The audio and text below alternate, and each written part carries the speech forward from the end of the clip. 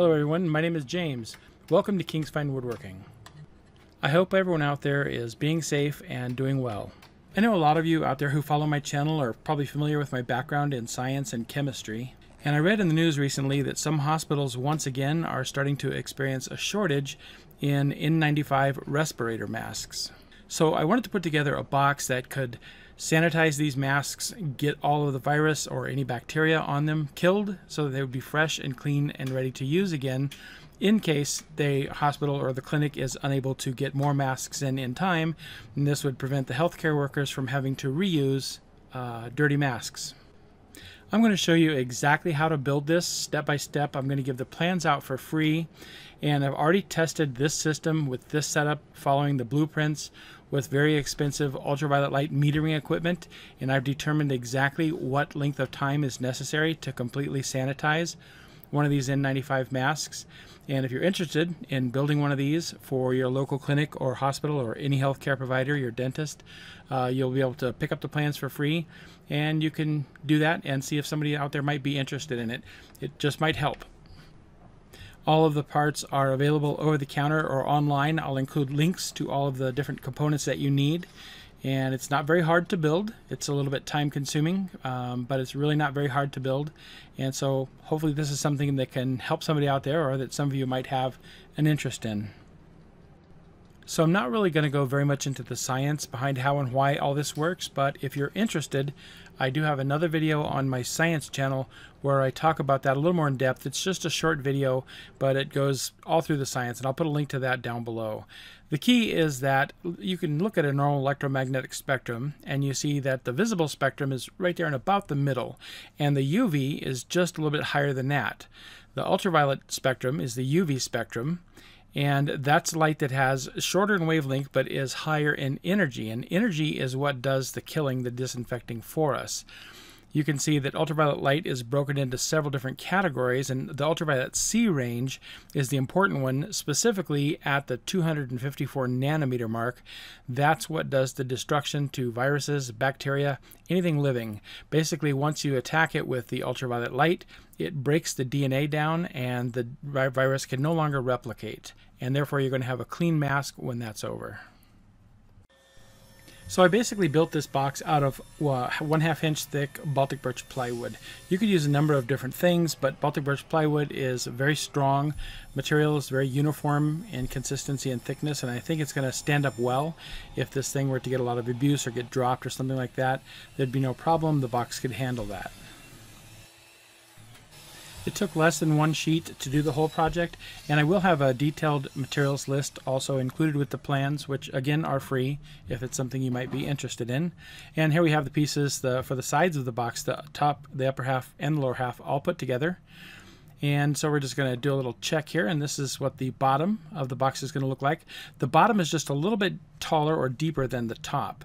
And I made this little guide here. This guide's about 1/4 inch down, and what that does is that allows me to draw a line to get to the center of the thickness of this plywood, and you'll see why that's important here in just a minute when we go to assemble this. So I'm going to use glue and screws both for the edges of this.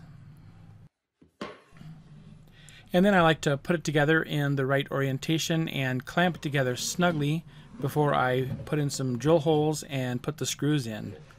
So the screws for this project, and there you can see what that line is for. That, if I drill on that line now, that's going to put the holes in the dead center of the thickness of the piece of plywood on the other side. Now these are finishing screws. They're stainless steel. I've used stainless steel fasteners throughout. I know some people have mentioned to me that wood is not the ideal substance for a hospital setting, but I'm not really envisioning this to be a container that's going to last for a long period of time at any hospital, maybe just to get them through a rough patch. But just the same, I've used all stainless steel fasteners. Everything has been coated with about 6 coats of polyurethane, so it's essentially got a thick plastic layer over the whole box by the time it's done. But it certainly wouldn't be for any sort of a long-term or lifetime type use at any rate, because it'd be something that would have to be constantly cleaned. So that's it. We just pre-drill some holes, and then I put screws every 3 to 4 inches all the way around the perimeter, and then I take the clamps off, and we hit all the areas that I couldn't screw in because the clamps were in the way. I'm going to show you the basic idea behind the box here. So this is the rough sketch of the box, and I've kind of delineated where the lid is. The lid, of course, is going to lift off in the backwards direction there. And then inside of the box, I have an ultraviolet lamp. This ultraviolet lamp is actually going to be able to shine light out in all directions in order to sanitize these masks. Now, a lot of boxes that I had seen, or different containers I saw, were built just basically square like this, and so they varied greatly in the amount of UV light that was put out from one part of the box to the other. It could vary as much as 100 times. So some areas would get a whole lot more light, some areas a lot less. In this box, I'm putting a parabolic reflective mirror in the bottom of the box, and at the focus of the parabolic point, which is 5 inches up from the bottom of the parabola here, this is where I'm going to mount the bulb. Now, those of you who are familiar with parabolas and how they work, you know that when the bulb emits light from this focal point, it's going to go down and hit all the different areas of the parabola, and it's going to come directly up, and it's going to essentially hit our platform surface up there with some pretty uniform light. So, of course, the bulb is going to shine directly on the masks that are there, and then the bulb is also going to shine down towards the parabola, because the bulb shines out in 360 degrees all the way around. And that light is going to hit this reflective surface in the shape of the parabola, and wherever that light hits the surface, whatever that angle is, it's going to bounce straight up and uniformly blanket the top of the platform. It's a grid that we're going to put in there, and so it's going to kind of give us a little bit more even lighting. And it's highly reflective. UV doesn't reflect great anyway, but the mylar that we have is about the most reflective stuff that we get.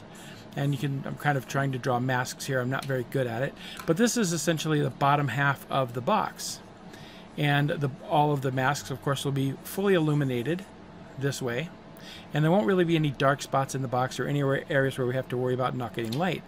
And of course, the top half of the box is the mirror image of the bottom half of the box. It also has a parabolic reflector, so the masks are going to be hit equally, or anything you put in there really, they're going to be equally hit from the top and from the bottom at the same time. So you don't have to put them in there and sterilize them briefly, on one side, and then flip them over and sterilize them again. By having that light up top and having a light on the bottom, and I even have separate ballasts installed for each one, it's going to get the best possible lighting scheme. So I've run the math, and I created the perfect parabola that will fit in this box, and I actually have a PDF file for it. So what you'd be able to do is print out the PDF file and tape it together, and then you're going to have a perfect parabola for the inside of your box. And I just wanted to mention, if there are any hospital administrators out here watching, I know I've sent this off to my local university hospital, the University of Colorado Hospital. That's where I'm from here. And if you guys are interested in something like this, or you need something like this, let me know. This is free. I'm happy to give this to you. And if anybody else needs one or wants one, let me know. If it's something that I can put together, I'll do it. I don't have an unlimited budget. It costs a couple $100 to put one of these together, but I'll do what I can. If I can knock out 2 or 3 more of these, and I'm hoping a lot of woodworkers out there will take up the challenge in the event that these are needed in your local communities. You can put these together and offer these up to people, and hopefully help out the situation a little bit. I want to point out that I'm not coming up with anything new or creating, in any new technology. What I am doing is I am putting together a box. I'm checking it with a standardized certified meter that shows the light output. I'm showing you the calculations of how much light energy that it takes in order to kill these things, and this is all in accordance with the CDC guidelines. And I've got about 12 papers, peer-reviewed research journals, that tell exactly how this needs to be done, and I'll actually include all of those links to all of those in the plans should you decide to buy them. Everything that I'm doing here has actually already been approved by the CDC, the Centers for Disease Control, on exactly how they want masks to be sanitized in order to be reused for emergency situations. And so those guidelines are followed 100% here. I also suspect that anybody in a hospital setting would know this, but of course this ultraviolet C irradiation will actually kill everything living. It'll kill all viruses, all bacteria, whatever germs, microbes, fungus, anything that might be contaminating some object or some surface. It will actually destroy them all. And so for those of you out there watching, you must also know that this is very dangerous. Ultraviolet C light will cause cancer if you expose yourself to the ultraviolet C radiation. It's not good for you. It's not good for your skin cells. It can make you go blind. It's bad for your retinas. And so I've created the box so it's completely light tight, and I have mechanisms installed in place in order to prevent it from coming on accidentally, because as soon as the box is lifted, there's a kill switch which would immediately turn out the power should you forget to turn it off before you lift the lid. So there's a lot of safety mechanisms built into it here, but just so that you know, it's not light that you want to look at or play with. Alright, so I'm going to jump back to the build for a second here. You can see that I've used the tracing to cut out the first parabola, and then I used that to made that one sanded absolutely perfectly, and I use that to trace onto all of the additional pieces of wood, and I am going to use a pattern cutting bit in order to ensure that these are all perfect. Now you certainly could cut these with a jigsaw or with a bandsaw if you're very careful. This just makes it easy to make them all nice and perfect. I'm going to take a minute here to go over all of the items needed to put this project together. So to start with, we have a fused AC male power socket. So it's basically an AC male power socket adapter that allows power entry into the box, and it has a fuse. And then of course we've got the cord that fits it. This is just a standard, like a computer tower power cord. We have a spring wound timer, so it doesn't require electricity to work, and you'll need a timer that works for 15 minutes. And then we have a limit switch. This is a mechanical limit switch which will cut power to the box if the lid should open. And we'll need some various wire to connect the various things together. One thing that can be convenient is to have these quick power connectors, especially because it allows us to plug quickly onto some of the different electrical devices that we have here. And it's cheap. I think I bought the box of that for less than $10. This is a ballast. We'll need two ballasts, one for the upper half of the box and one for the lower half of the box. I think a ballast is about 10 bucks, not too much. And this is called a 2G11 socket, and it's what the lamp itself is going to plug directly into. And then I have two different types of lamps here. One is a regular fluorescent bulb, and one is our quartz glass UV bulb. We can't practice with that. We need to get the wiring going and everything with the regular fluorescent bulb for safety. Once it all works, we can switch back to the UV bulb when we put it together. And that's a 2G11 clip, which holds the lamp, because the lamp isn't real stable, so we put a couple of those in it. And I might either use the plastic ones or metal ones. Then we need a range of real basic hand tools. You can get a small container of some wire, and we'll need some black tape. And that's really all we need to put this box together. But again, I'm going to have links to all these in the plans. Okay, so now let's start with some of the wiring. What we'll do is we'll go to one side of this ballast, and we're going to pull off one red wire and one blue wire. Those are the two that we need to send into our lamp. The other four wires are not needed for this. They are for other things, because this ballast works for different types of connections. So we'll clip those, fold those back, and we'll put wire nuts on those later. And then the red wire is just going to go in either one of the outer two sides, and they just plug right in, and the blue wire is going to go into the opposite of the outer two sides. That's it. They actually plug in there. You strip them down about 1/4 of an inch and they plug in, and that's all there is to it. On the other end, I've put these two quick connects on, and that's what these are here. They come in different sizes for different thicknesses of wire. You slide them over there, you use the crimping tool, crimp them down, and that's all there is to it. And then we've got two short wires. These are necessary in order to make this connector work. This is what gives us an on-off switch in the connector. It translates the power through the on-off switch. And you can watch how I wire this here. I've also got a diagram for it. So I'll put a longer wire, that's the power wire, the black wire, the hot line, at the bottom, and the shorter wire at the top. That's the white wire, the return, the neutral wire. And we'll plug those on just like that. So you may have to watch this once or twice so that you can see exactly what I've done. And the very bottom there is the ground. And I'll show you that. So there's our ground wire. If we look at that there, that's the ground part of the wire at the bottom. And so we'll just plug that on there.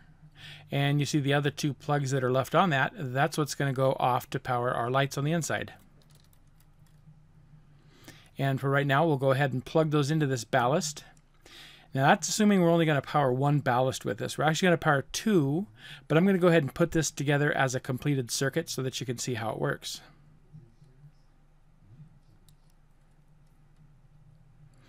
And that's it. So we put the hot wire on the top there and the other one on the bottom. And you can see how that goes together. There's a close-up of that. You might want to pause and take a screenshot of that. All right, so now what we want to do is we want to attach the ground to the housing of the ballast itself. So I drilled that out just a tiny bit. Those are mounting holes, basically. And I've just used a screw that's big enough to make this work. And we'll take the ground wire. We'll wrap the ground wire around the screw a little bit. And if you do a clockwise wrapping of the wire around the screw, then when I screw the screw in, it'll keep the wire tight instead of unwinding the wire. You'll figure it out if you do it the other way, because as you go to put that screw in, you're going to take the wire out.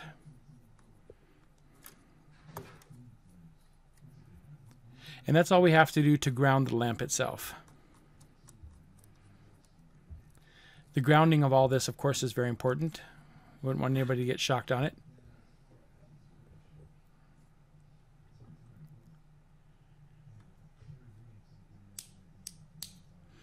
And that's how the on-off switch will work. The power goes directly to the ballast. So now I'm going to go ahead and unplug the power wire, because before this power, the hot line, actually gets to the ballast, I've got to go through some stuff. So the power is going to come in through there, and then it's going to go from there into my big box. But the first thing I want to do is send it through a timer, a mechanical timer.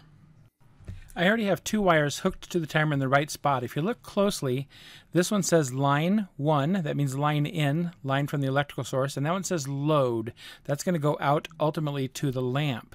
So we're going to work on the line side. So then I'm going to take the line wire, the one that goes into the line in, and I'm going to plug that into the socket. It's going to go to the power part of the socket that I originally had go into the lamp, the one I unplugged there. And now I want to take a short piece of grounding wire, so like about a 2-foot piece, so I can connect other things to it. And I'll wrap that together with the bare copper wire coming off of the bottom of the timer. That's the ground for the timer. We'll twist those together and put them together with a wire nut.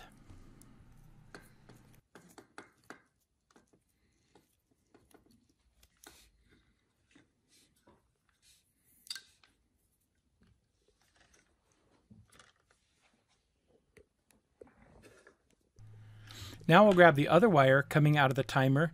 This one came from the part called load. So this is the load. It's going to provide power downstream, and that's going to go directly into our limit switch.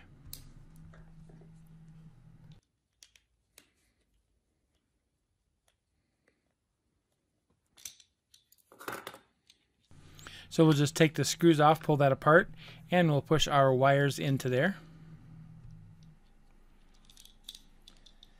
That's the one that's coming from the timer. And since from the limit switch, we're going to have to go back to our ballast, now I can take that ballast plug that I had originally put on the socket there, and I pulled it off in order to get these other two devices in, and we'll push that through also. And this is how we'll complete our circuit.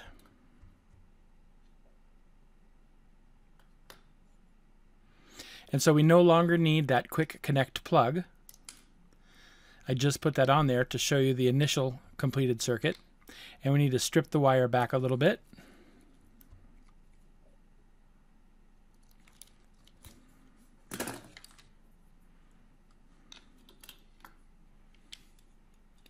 And we'll just need to plug these in. They're both going to go into the top, and it doesn't matter which one goes on which side. They're both hot lines, both carrying the power itself, so it doesn't really make any difference which is which. And we'll screw those down snugly, and then we can put this box back together. If you're watching this and thinking of building one of these, don't get intimidated by the wiring or the electronics here. It may look a little bit hard when you first see it, but it really is very, very easy. Trust me, if you watch this a couple of times, you can definitely put it together. Even if you have no experience, even if you've never done this before, it's not very hard. You'll definitely be able to do it. And you can always call me, message me, email me, message me on Facebook, and I can help you through it too.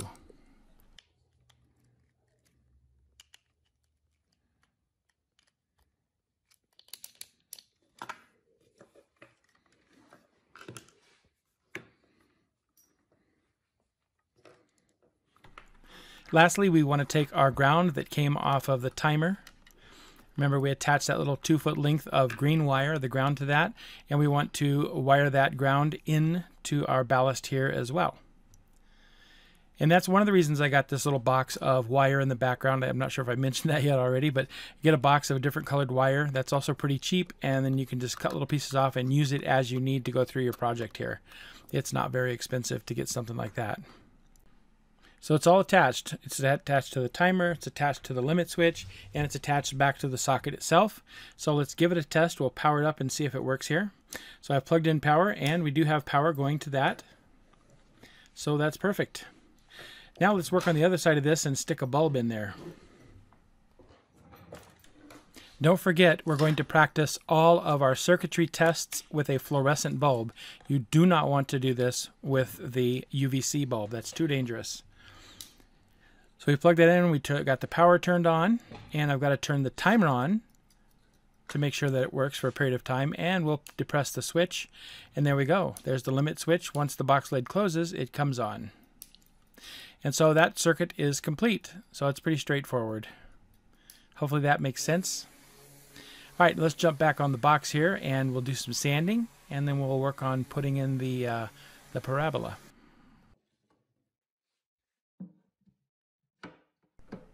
So this part should be pretty straightforward if you have traced it out correctly from the pattern and you built the box right. They should fit in here perfectly, and I like to pre-drill them before I put the screws in.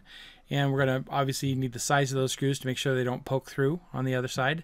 Now I did use 3/4 inch thickness for the ribs here because I had that in stock. You could use 1/2 inch if you want to get this whole thing out of 1/2 inch ply. I put one on one side, then I flipped the box over and put one in on the other side, and then I put 2 more in the middle. The exact location of them isn't that critical, and we just want them about equally distanced apart. It's going to be more than strong enough to support the plywood with those. And then I've located where they are from the side here so I can get some screws in from the side as well. So the next step after this is kind of critical. We want to make a line in the very center of the box from left to right, because that's how we know where to mount the light, and that's important to get equal reflectivity. Then we're going to make a mark 5 inches up from the inside bottom of the parabola, and that is the focal point of this parabola, and that's where the center of the bulbs needs to be. And before putting our plywood on, I want to go ahead and seal the inside of this box with lacquer.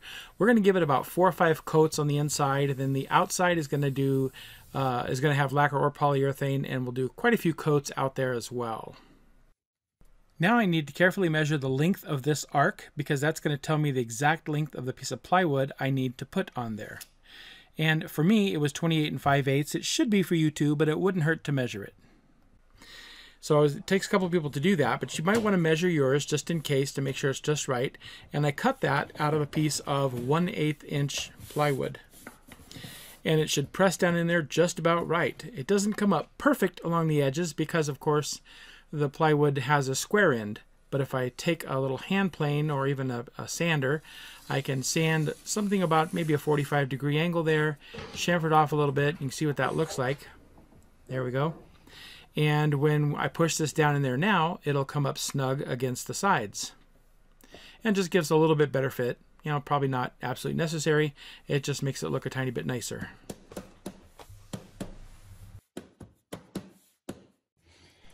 Here I'm just going to make some reference marks as to where I want the wires to punch through at. One in the very center, that's going to be the wire coming up to the bulb, and one on the side that's going to come up for the limit switch. So it just takes a couple of small screwdrivers to pop this out, and it comes out pretty easy. It holds in nice and it comes out pretty easy. Okay, you can see there I have put a single wire nut over the ends of all those wires. Don't wire nut any of them together. They all need to be isolated from each other. And I've mounted it, and I've kept my ground intact. I've mounted that to the bottom of the box while keeping the ground intact. There's my power wires, and there's my ground wires that I now have to connect and put that circuit back together the way we did a few minutes ago on the tabletop. And this is the lamp socket, which is going to go right here. Okay, so I have that fully secured down now. I've secured the wires down. I've also secured the socket down here in the correct location. And now I'm going to try to squeeze these wires down nice and tight and get that thin piece of plywood over the tops of these. This helps a little bit if you can have someone help you. Two hands is a little bit easier than one. You see I've cut small notches in the surface of this plywood, or all the way through the plywood, in order to put these down. And then we just push it in place.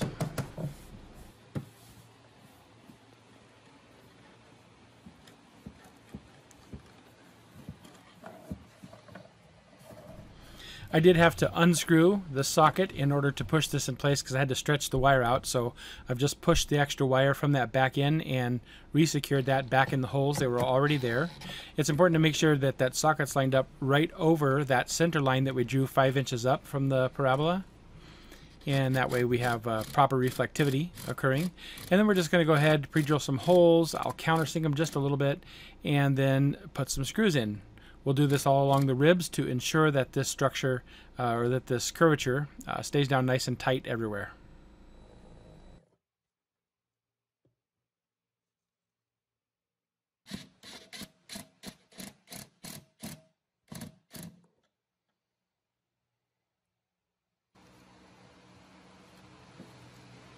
Then I'm going to take some aluminum tape. This is tape that's oftentimes found in the HVAC areas of big home improvement stores, things like that.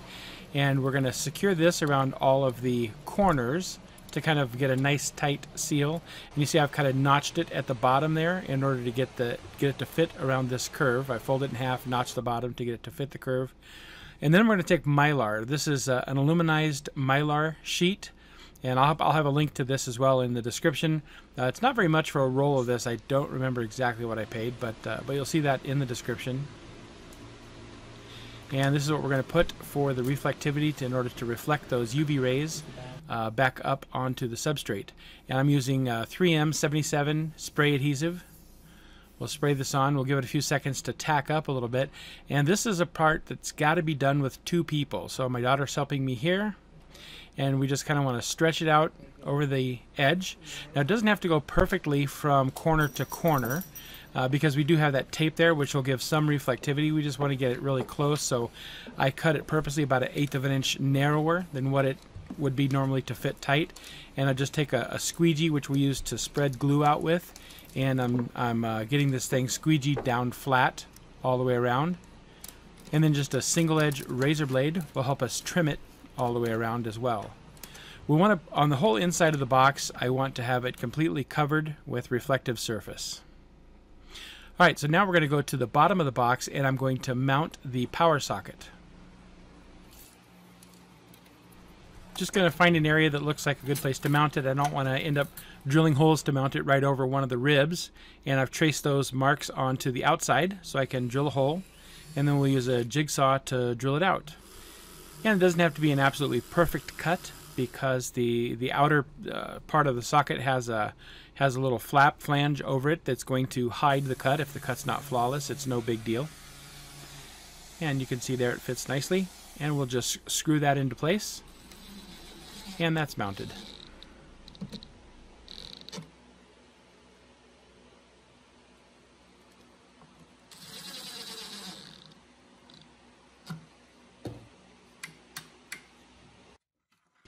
Next, we just do the same thing for the mechanical timer.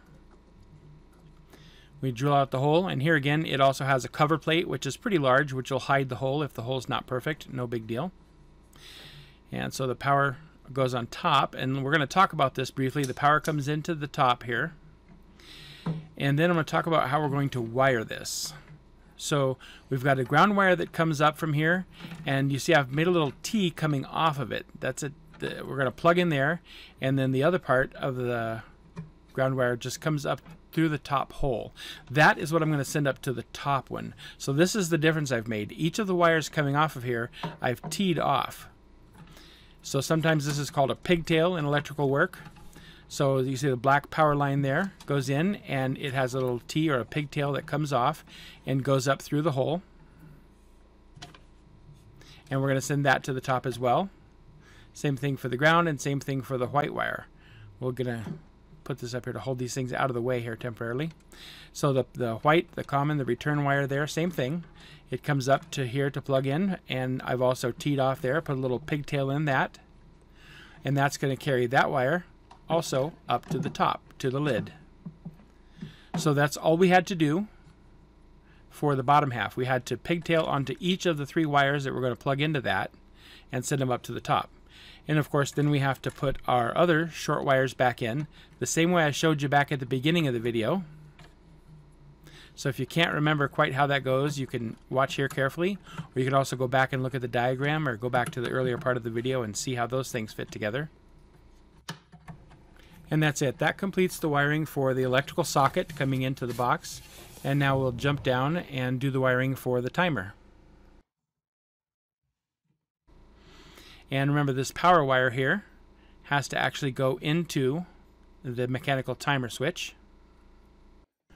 We had to take that out in order to install the ballast, so it's no big deal. We're just going to put it back in the same place. And you see that's going to go back to the line in. And this is the one that's coming from the power socket. From the power socket goes to the line in, because that's the line coming in from the wall.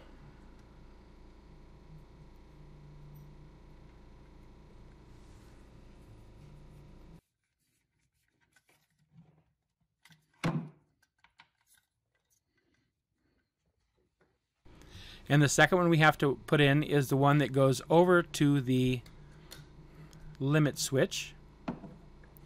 And this one's going to go to the load, because we come in from the wall into the mechanical timer. That's the line in. And then from the load side, that goes over to the limit switch. Now you notice on this mechanical timer there's another set of screws on the other side. It says line 2 and load 2. We'll just ignore those because we only have one device we're running off the timer. So we'll just use line 1 and load 1. That's it. Just make sure it's nice and secure. And I've already secured the ground. So that's it.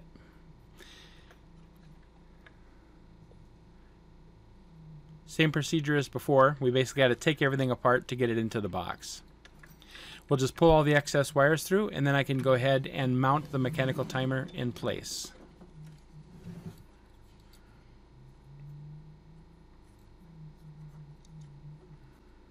We just got to get all the wires through. We don't want to pinch or cut off any of the wires while we're doing this.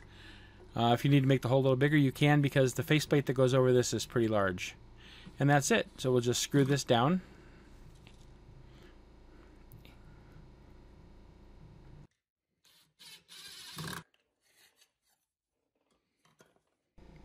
And of course, put on the faceplate.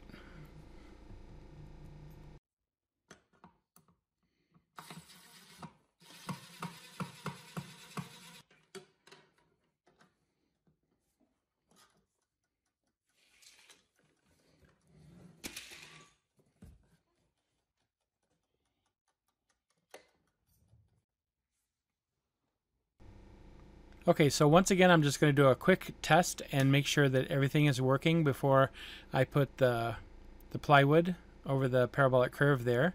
And I can never remember if the line or the circle is on or off, so luckily they light up so I know. Okay, so check that out. I made sure that I was using the fluorescent bulb for this test. We don't want to use the UVC bulb. That, of course, is dangerous. And then we'll go ahead and turn this on, make sure that works. We can engage our timer, make sure that works, and we'll depress the plunger. And that's it. It powers up. So it looks like the wiring is done correctly. The limit switch and everything is wired correctly. And it's probably going to mount somewhere here. And we'll have a little piece of wood on the lid that when the lid comes down and closes it, it engages that and turns on the power. So I want to go over this timer real quick with you. I'm sorry, the wiring for everything. This is the upper half, the lid. And of course, this represents the lower half, which is the base of the box. And this is a wiring diagram. I'll go over it briefly and then I'll leave a screenshot of it there for you to capture it if you want. And I want to explain it one more time so that it makes sense to everybody, even people not familiar with wiring. So this is where the power comes in to the electrical socket. It's 120 volts. And then in comes our black power line and goes to the timer. From the timer, that line goes over to the limit switch. From the limit switch, it comes over to a junction point, which basically will split and go to the two ballasts, the upper and the lower ballast. So hopefully that made sense. It splits and goes to both ballasts. Then, coming from both ballasts is the return. I've drawn it here in red, but this is the white wire. It comes out, connects, and goes back to the power socket. And of course, the green does the same thing. The ground comes from each, and then comes together, and also goes back to the power socket. That way the power socket's grounded. Then from the ballast, we have our extra wires capped, of course. Well, let's talk about these. We're using one blue and one red, and they go to the extreme outer ends of that, and then all 4 extra wires are capped. And it's the exact same thing for the upper and the lower, of course. We'll use one red and one blue line, and then we'll go to the 2 extreme outside ends of the socket, and then we'll cap the extra wires. And that's it. That's the extent of the wiring diagram. I'm going to put this shot up here. If you want to take a screenshot of this, you can refer to this as you're doing your wiring. After the wiring, I went ahead and finished the box, put the plywood sheet in, and put all of the rest of the reflective surface. Then I got some 3/4 inch aluminum square tubing. You can buy this at any big box store or you can get it online. I'll put a link to it in the description below, of course. And I'm going to make the grid, the surface that's going to hold the masks or whatever else you want to sanitize. I'm going to make the grid out of this. This is going to be the framework to hold the grid, and I'm going to run wire, kind of weave wire across the top of the framework. And so after I cut these pieces all to length, then I'm going to have to file the edges down a little bit so that we can get some brazing compound in there. And you see what that looks like after it's been properly filed. That gives us space to get brazing compound in there. And to put the brazing compound, we need to heat this up with a torch. I used MAP gas, which is the stuff that comes in the yellow tube, and you can get a torch pretty cheap. Once you heat the aluminum up, you can get an aluminum brazing rod, and it will just melt in those joints, and it will seal this up. It'll be very strong. It'll be as if this whole aluminum thing is just one piece. Then I'm going to go around the perimeter. I've marked 1 inch on center all the way around, and I'm going to drill a hole in all of these. It's just about a 1/8 of an inch hole all the way around, and I'm going to run the wire through that. I'm going to use picture hanging wire. And you see that aluminum is sticking up because the drill pokes through, but just a piece of 80 grit sandpaper on any sander will sand that aluminum flat. Here's the picture hanging wire that I'm going to use, and I've just kind of threaded this all the way through. I've gone across, then down, up the next one, across, down, up the next one, and so forth, all the way along one side and then all the way along the second side. And you see my aluminum tubing there has got the corners cut off. Those corners are cut off to allow the wires to come up in the box. You'll see that as soon as we get to the inside of the box. You'll see how it goes together. But once I have the wires fed, then I'll pull them snug, and then I'll run the wires the other direction. I'll pull those snug, and I've woven those through. So for the second row, I went over, under, and that just created a nice grid so light can still get up through there. Now we need to make sure that these bulbs can stay secure in the box. If they just have to hang from the socket themselves, they're going to not be very strong, and they might tend to unplug themselves. So I've got a little bracket that I made, and the bracket has some clips on it which will hold the bulbs in place. And you can see how I'm going to put this in here. And we're going to screw this down to the box with the bracket holding this in place, and that's going to allow it to be strong. If the box gets jostled around or something like that, it's not going to cause any issues. The bulb isn't going to unplug itself. And I've covered all of this in reflective tape as well. And I've pre-drilled the necessary holes with countersink, and we'll screw this together and screw it down. Next, I'm going to use the grinder to cut the hinge to length. We're just using a standard piano hinge for this. I am using stainless steel. Everything is stainless steel. And just a regular angle grinder with a metal cutting blade on there. And I'm going to file the sharp edges off of that. And you can probably see I have a large clamp there holding the upper and lower box together from left to right, just to keep them nice and snug together. And I'll just pre-drill each of these holes a little bit. Drill it to as close as you can to the center as possible, and then insert the screws.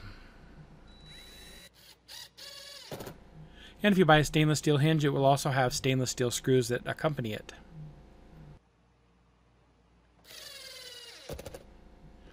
So when I got to this point, I realized this is kind of a big unwieldy box and it's not very easy to pick up and carry from place to place, so I wanted to put a bit of a handle on it.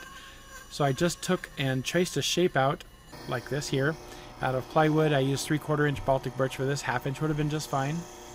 And sanded it smooth. I routed over the edges. And I've got a 1-inch oak dowel that I'm using. Oak is really strong for the handle, so I'm just going to drill a 1-inch hole through all of these. I'll put a little bit of glue there where that's going to go. I didn't let the glue go past the rough outline of where it was. And I'll just loosely fit these onto the dowel.